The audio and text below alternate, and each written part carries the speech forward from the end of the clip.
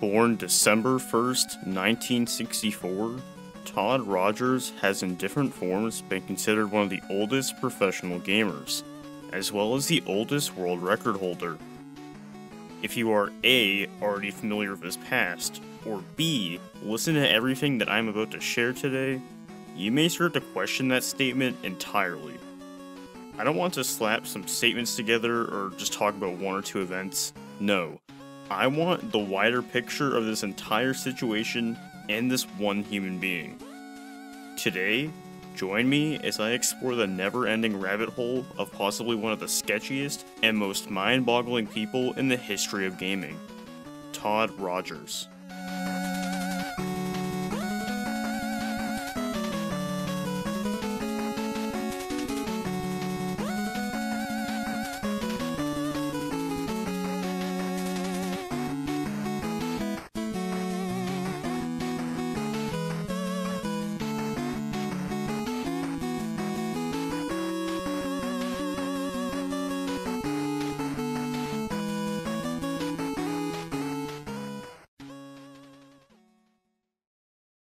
Before we get into the past of this mysterious and sketchy person, you know who isn't sketchy? Today's sponsor, Extra Wallets. Today I am rocking the Napa Black Parliament wallet. There's plenty of great features with these slim designs, including built-in RFID protection. If you happen to lose your wallet, just like Todd claimed people lost proof of his world record tapes, well, no worries. With compatible location trackers that connect to your phone, someone as forgetful as me never has to worry again. If what you heard sounds great, then I have a deal just for you. If you go to shop.extra.com/Storster, which will also be in the description, you can get up to a 15% discount on these sleek and modern products thanks to Extra Wallet. Disclaimer: everything mentioned today has been heavily researched, and I'll even be including this video script as well as the contained research in the description. Everything presented and stated in this video, beyond the linked research, is only my opinions. Please don't pull a Billy Mitchell over this project. Or, I guess a Todd Rogers? Oh, don't worry, we'll get to that in sure time. In 1979, the marketing department at Atari released a memo to its programming team which listed every single game Atari released over the past year. This was intended to be shown for motivation, with the core intention being to show programmers what kind of games were doing better and where to go moving forward. 4 developers at Atari got quite a different message from this memo: David Crane, Larry Kaplan, Alan Miller, and Bob Whitehead. When crunching the numbers, these 4 guys alone were responsible for upwards of 60% of Atari's sales, or roughly $60 million. The truth though? All 4 of them were only making roughly $22,000 a year. Quite a gap from that $60 million. See, the video game industry was originally based on the normal toy industry. Designers were paid an exact salary, and said designers' creations were owned by a company. These 4 guys wanted to change that, and thought the gaming industry should be more closely modeled to the music or film industries, where the actual talent got more royalties based off the success of their creation. All 4 walked into the office of Atari's CEO at the time, Ray Kasser, and argued for proper royalties. With Atari and its CEO being tied into Warner Communications, who wanted to keep production costs and salaries as low as possible, this offer was flat out rejected. All 4 programmers quit and would end up starting the beginning of what would turn into Activision. Over the following 2 years, Atari would try suing the newly formed Activision, but ultimately had to settle out of court. Activision was allowed to be a third-party video game developer for the Atari 2600, which was now labeled as an open platform. While Activision does still exist today, we're strictly going to be talking about 1980s Activision. All the original founders left the company by the mid-80s, and Activision itself went through ownership changes as well as bankruptcy difficulties between the 90s and the 2000s.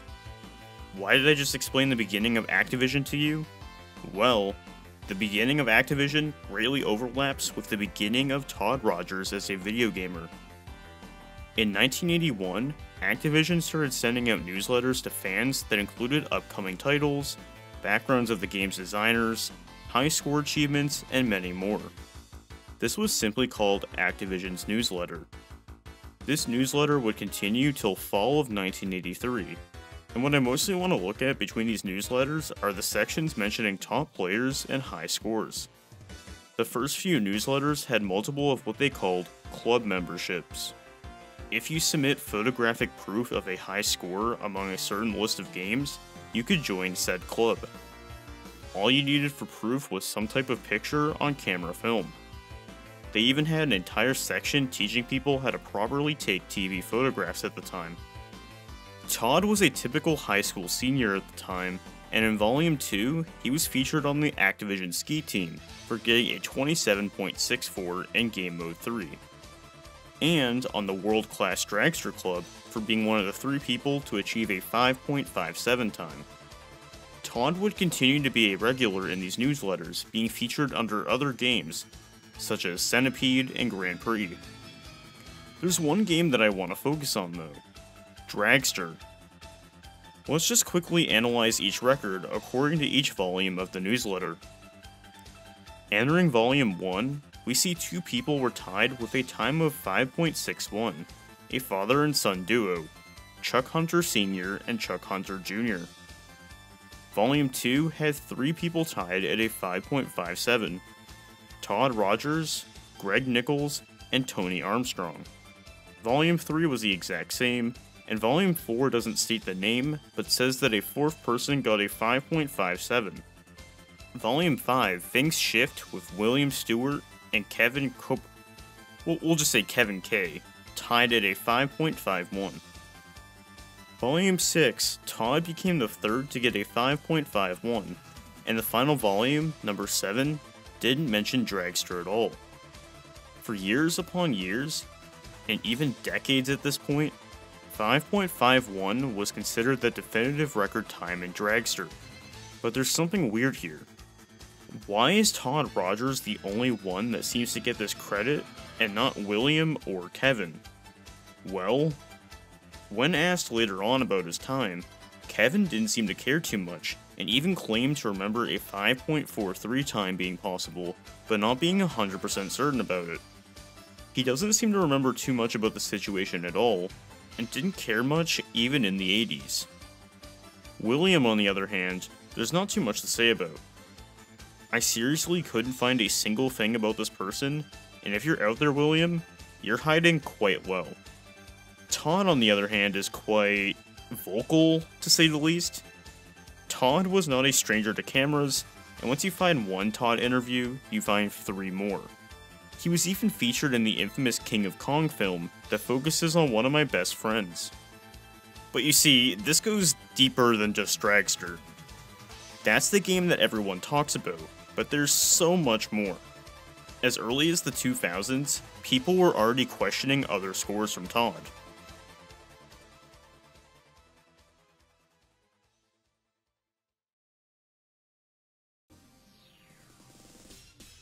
Going back to the Activision newsletter, in Volume 6, Todd is credited as getting a 32.74 time in Barnstorming, a really simple game with 4 different game modes. The main objective is to aim your plane through a certain amount of barns based on what game mode you're playing. This game is a pure test of movement, as any slight adjustments or errors will slow you down. Later in 1986, this score was randomly republished as a 32.04, which allegedly resulted from a coffee stain on the original proof of the score. Yes, I'm not kidding you, this erroneous time would be reprinted going forward, and Todd thought the coffee stain was a good enough reason to claim it as a legit time. In the year 2000, he submitted 32.04 as the record to Twin Galaxies, a notable gaming leaderboard. By 2002, people were already investigating this time heavily, and no one could match him at the time. This led to multiple people editing the ROM of the game to remove every single obstacle, which allows you to fly in a straight line. Remember, any slight movement normally slows you down. With every obstacle gone and no adjustments being made, people could only get a 32.07. A 32.04 was impossible without obstacles, and even more of a stretch with obstacles present. Over the years, some people were able to beat his original 32.74 time, but couldn't come anywhere close to the 32.04. There was no way this time was legit. Even a tool-assisted run in 2017 got a 32.69. Quite a far stretch from Todd. This time even was questioned by Twin Galaxies referees such as Wolf Marrow. Ultimately, this was swept fully under the rug, and Wolf later would speak up about how poorly he and his brother were treated just for questioning Todd. Supposedly, his brother had caught Todd red-handed entering his own records into the leaderboards, and not even other referees at the time were allowed to do this. Todd later would call out Wolf's accusations, claiming every ref had the same access and privileges. Todd also took responsibility for entering his own scores, but only once. Of course he couldn't have done it any more than that. As we get further on though, it may be quite hard to believe that. Another Twin Galaxies ref, my boy Ronnie C, stated the 32.04 time was fake, but had a 32.77 time on a VHS tape. Ron also insisted that Todd would play Barnstorming at a public event that would be captured on video for the entire world to see. Well, guess what? You're not going to believe this, but the time came around for Classic Game Expo 2002, and Todd never played the game a single time. There are claims though that after the event, Todd captured a 32.5 on VHS, which of course never surfaced in the slightest. Years later, Todd still claimed this as legit, and went as far to suggest that maybe he got his time on a prototype cartridge. Even if this is true, why should that count? That's quite a stretch if you ask me. In 2018, a major development came and a player by the name Ursat's Cats destroyed every other time with a 29.97. By barely entering the barn and then hitting the roof, you can get sent backwards out of said barn while still getting a point for going through it. This means that Todd Rogers' time all along could have been possible. But, does this make Todd's time any more legit? Well, not really. While Ursat's was probably not the first human to do this on purpose or accidentally, there's no way that one of them was Todd. You'd think that if this was the case, we would 1. Have proper proof of his time, and 2. Have some type of statement from Todd or someone else talking about said glitch before the 2010s, which of course is non-existent. On top of Todd's already sketchy past, Twin Galaxies has had quite a heavy stance on banning glitches for leaderboards, even to this very day. As of making this, the best non-glitch time with video proof is still a 32.62, still over half a second away from his claimed time. If you thought that was bad though, I am just scratching the surface. Anyone who even knows the name Todd Rogers already knows about Dragster and the 5.51 saga, but let me just get this all out of the way quickly for everyone. I quickly brushed on it earlier, but ever since the 80s, Todd has claimed a time of 5.51. He has time and time again boasted about having the longest held record, and even publications such as Guinness World Records slapped this fact everywhere. The goal of Dragster is to reach the finish line in the shortest distance possible, while accelerating and shifting up to 4 different gears. Time and time again, Todd has made ridiculous claims of how he got this 5.51, such as shifting into second gear right at the very start. Every claim he has made in this regard has been disproven, including in person right to his face. But no matter what, he has kept pushing this narrative. Eric Koziel, aka OmniGamer, analyzed the game inside and out by using math and code analysis to figure out the perfect Dragster run. No matter how it went, his final conclusion was that a 5.57 was the fastest time any human or computer could achieve. All of this evidence has completely smashed claims from the game developers that their simulation, which by the way, they won't publicly go into any further detail on, achieved a 5.54 back in the day.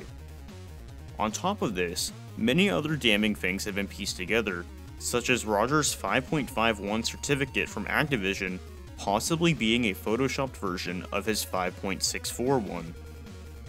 Like I stated before, people have even proved 5.57 is the limit right to Todd's face. Then Heck met with Rogers and modified simulations with Todd's instructions and couldn't get any further than a 5.57, solidifying Omni's analysis even further. To add further insult to injury, many speedrunners started using Omni's knowledge and put hours and hours of attempts into the game. Omni was the first person to get a 5.57 with video proof, followed by speedrun legend Darbian, who was the first to get it on real hardware. Over 20 people have since tied this with no improvements in sight. You'd think that if a better time was somehow possible, that it would have happened by now. Entering 2018, things were starting to heat up quite a bit. Just 3 to 4 months after Omni's initial discoveries, Twin Galaxies removed all of Todd's times, and Guinness World Records followed suit. Even after this, Todd was still spewing some of the same talking points, such as claiming to perform a 5.51 in front of Activision employees in the 80s. So why was every single one of Todd's times removed? Well, let's go over a handful of other times that Todd has claimed over the years. Many of his scores are outlandishly high in comparison to second place, and due to this, people have done math to calculate how long it would have taken for Todd to get some of these supposed scores.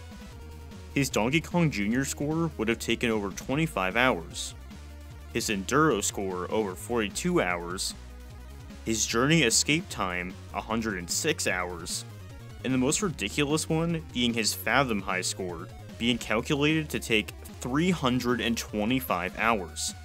Let me just show you the difference here. The current record nowadays by Garrett Holland is 20,541.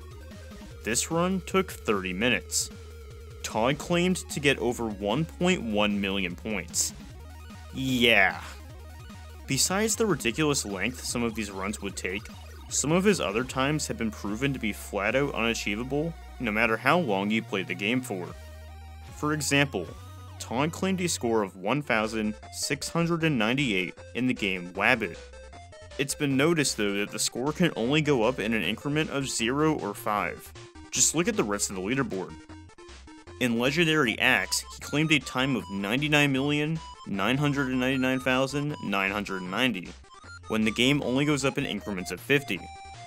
And I could keep saying the same thing over and over again about different games, and in total, he has had over 1,700 scores wiped across leaderboards, and some other reports have that number a lot higher than that.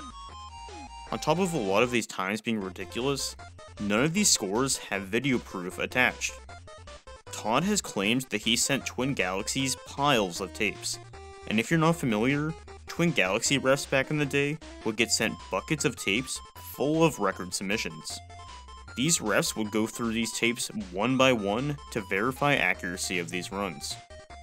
Many tapes were supposedly temporarily seized by police when Twin Galaxies ref Rob Corcoran was arrested for... oh, nice. Really nice. Probably not the guy you want to be approving your fake times. On top of that, all his times were later wiped after it was proven that he entered his own scores into the database. If you thought this entire saga would stay in the 2010s, then boy, you are wrong. Todd took some inspiration from our boy BM, and on January 29th, 2020, filed what would become one of the most ridiculous lawsuits against Twin Galaxies and Guinness World Records for defamation. Strap in, cause I'm about to shoot a lot of information at you quite quickly, and I already shortened this quite a bit from what it originally was. He entered this lawsuit completely by himself without a lawyer, and the complaint was really poorly written. Billy Mitchell was able to scare Guinness World Records into reinstating his false times with a lawsuit, and Todd was expecting things to go exactly the same way for him. The lawsuit sat around until September, until Todd found a lawyer to represent him, but not much really seemed to happen. In May of 2021, Guinness actually notified the court of the appearance of their lawyer, even though they were never properly served by Todd. They also followed with a motion to terminate the lawsuit before it fully went to trial. They argued Todd didn't meet basic requirements for a defamation claim. On top of that, Todd didn't even file the right complaint against the right entity. Todd's lawyer put Guinness World Records Limited on the complaint, which is an English company completely separate from Guinness World Records North America Incorporated. By the end of July, the judge sent a letter basically telling Todd he did everything wrong in the case and never served the defendants, which he was supposed to do over an entire year ago. He gave 10 days for Todd to respond to this motion. Moving to August, Todd filed a voluntary dismissal, and the lawsuit was officially closed. But the story is somehow not over though. 10 days after this, his lawyer withdrew from counsel. And then Todd himself sent a letter to the judge claiming the lawyer filed the dismissal without his consent, as well as many other errors. The funniest one being the spelling of his name as Todd Todgers. He asked the judge to file a reversal in the lawsuit, and even sent a second letter wanting to repeat the case. He was getting really desperate at this point. The judge responded that his lawyer didn't file his withdrawal from the counsel properly, and was still technically Todd's lawyer. Todd's lawyer tried to open back up the case to try and be released from all of this nonsense. In this reopening plea, he claimed Todd was a liar, and Todd changed his mind mid-case. What a shocker. I didn't know Mr. 300-hour gaming session could lie. Eventually, things got somewhere, with the judge reopening the case just so the lawyer could withdraw. This time the lawyer resubmitted the withdrawal order, and the case officially closed. But guess what? This somehow did not shut Todd up. He sent another letter in late September, and then October, to the judge, even when the case was fully closed. The judge surprisingly sent a letter back and told him to stop sending letters, and denied reopening the case. To put icing on top of the cake, the final letter denying Todd his request had his name spelt Todd Rogues. Quite a subtle way to say, shut up and stop contacting me. So what have we learned after piecing this all together? Well, while Todd may have had a massive reign over the competitive gaming community, and score leaderboards in the 80s and even 90s, with the evolution of the modern internet, it was quite hard to sit behind a mask forever. You can't just sit around for decades on end claiming to have a score that you did 40 years ago. To this very day, there is still not a single video of Todd achieving a record in a single game. The most we will ever see are Polaroid screenshots, which don't even mean much in the 21st century. These can easily be faked. The more Todd has spoken, the more he has buried his own grave. Whether it's hiding behind lost tapes you gave to a criminal, or trying to silence your opponents, nothing he can do from this point will ever paint a good picture for him. As of now, that's all there is to say.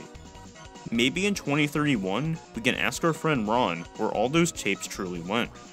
Assuming that Todd didn't lie about creating and sending those as well. Thank you so much for watching. Thank you so much as always to all my following YouTube supporters. If you want to also be displayed on screen, you can also join by clicking the join button down below. And I just want to say, everyone, I really appreciate you all. Things are going really well. March has been going just as well, honestly, and I think I have some really exciting ideas coming up, and I hope that you guys enjoyed this bit of a different video. Hopefully Todd doesn't get too salty over this. I imagine after the Guinness debacle, he'll never want to touch anything again. But who knows? I mean, I honestly would laugh if he actually tried to do anything with this. But yeah, you never know. I'll keep you updated on that. Anyways, stay safe, everyone. And if a gamer knowingly cheats or tries to pull one past us, we will make sure that the score is not recognized.